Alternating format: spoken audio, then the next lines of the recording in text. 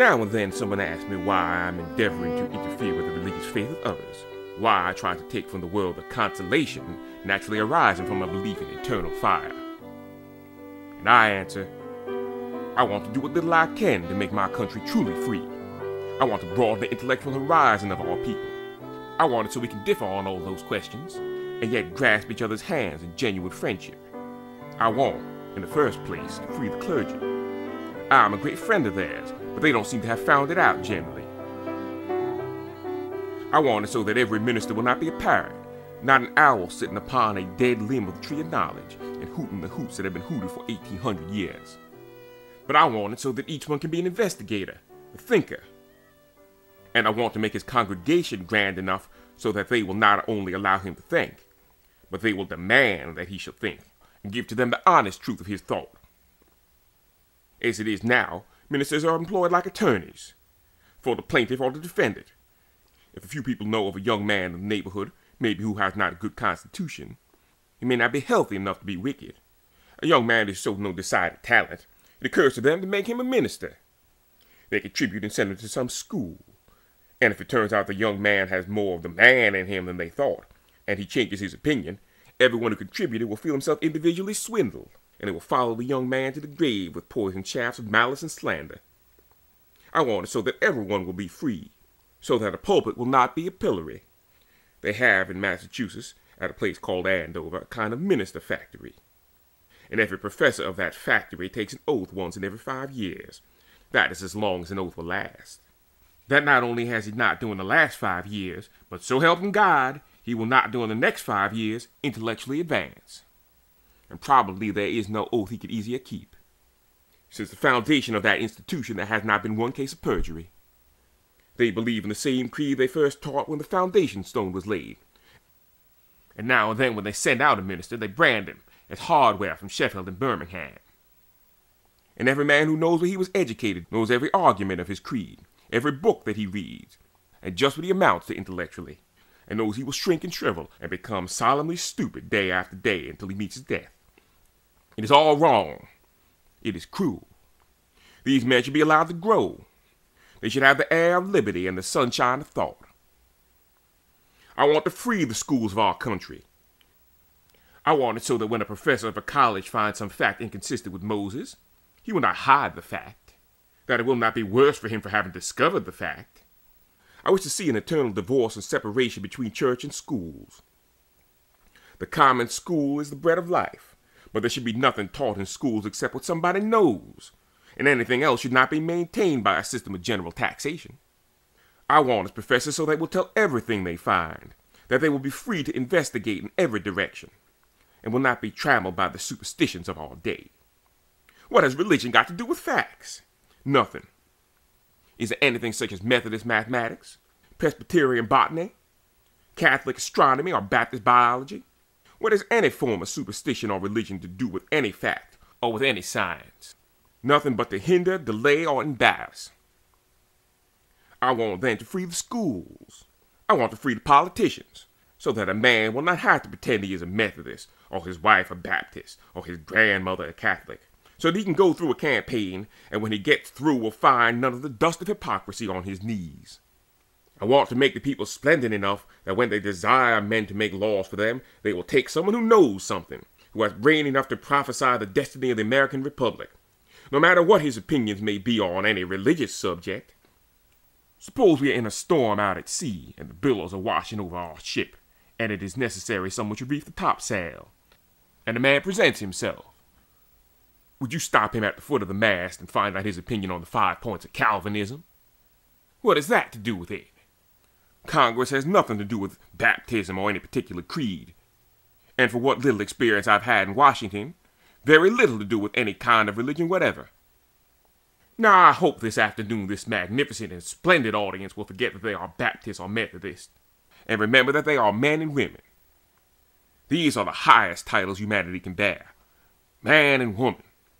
And every title you add belittles them. Man is the highest, woman is the highest. Let us remember that we are simply human beings with interests in common. And yet all of us remember that our views depend largely on the country in which we happen to live. Suppose we were born in Turkey. Most of us would have been Mohammedans. And when we read in the book when Muhammad visited heaven, he became acquainted with an angel named Gabriel, who was so broad between his eyes that it would take a smart camel 300 days to make the journey, we probably would have believed it. If we did not, people would say, "That young man is dangerous. He is trying to tear down the fabric of our religion. What do you propose to give us instead of that angel? We cannot afford to trade off an angel that size for nothing." Or if we had been born in India, we would have believed in a God with 3 heads. Now we believe in 3 gods with 1 head. And so we might make a tour of the world and see that every superstition that could be imagined by the brain of man has been in some place held to be sacred. Now someone says, "The religion of my father and mother is good enough for me." Suppose we all said that. Where would be the progress of the world? We would have the rudest and most barbaric religion, which no one could believe. I do not believe that it is showing real respect for our parents to believe something simply because they did. Every good father and every good mother wishes their children to find out more than they knew. Every good father wants his son to overcome some obstacle that he could not grapple with. And if you wish to reflect credit on your father and your mother, do it by accomplishing more than they did, because you live in a better time. Every nation has had what you call sacred record. And the older and more sacred, the more contradictory, and the more inspired is the record. We, of course, are not an exception. And I propose to talk a little about what is called the Pentateuch, a book or collection of books said to have been written by Moses.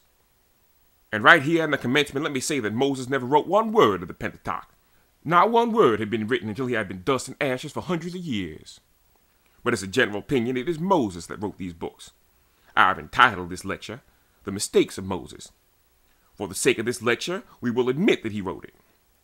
Nearly every maker of religion is commenced by making the world, and it is one of the safest things to do, because no one can contradict its having been present, and this gives free scope to the imagination.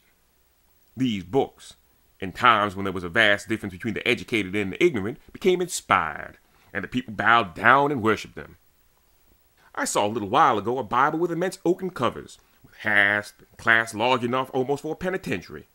And I can imagine how that book would be regarded by barbarians in Europe when they had not more than 1 person in a dozen could read and write. In fancy, I saw it carried into the cathedral. I heard the chant of the priest, saw the swinging of the censer and the smoke rising. And when the Bible was put on the altar, I can imagine the barbarians looking at it and wondering what influence that black book would have on their lives in the future. I do not wonder that they imagined it was inspired. None of them could write a book, and consequently when they saw it, they adored it. They were stricken with awe, and the rascals took advantage of that awe. Now, they say that book was inspired. I do not care whether it is or not. The question is it true? If it is true, it don't need to be inspired. Nothing needs inspiration except a falsehood or a mistake. A fact never went into partnership with a miracle. Truth scorns assistance of wonders. A fact will fit every other fact in the universe. That is how you can tell whether it is or is not a fact. A lie will not fit anything, except for another lie made for the express purpose. And finally, someone gets tired of lying, and the last lie will not fit the next lie. And then there's a chance for inspiration. Right then and there, a miracle is needed. The real question is, in the light of science, in the light of the brain, in the light of the heart of the 19th century, is this book true? The gentleman who wrote it began by telling us that God made the universe out of nothing. That I cannot conceive. It may be so, but I cannot conceive it. Nothing, regarded in the light of raw material, is to my mind a decided and disastrous failure. I cannot imagine of nothing being made into something, any more than I can imagine something being changed back into nothing. I cannot conceive of force aside from matter, because force to be force must be active. And unless there is matter, there is nothing for force to act upon, so consequently, it cannot be active. So I simply say I cannot comprehend it.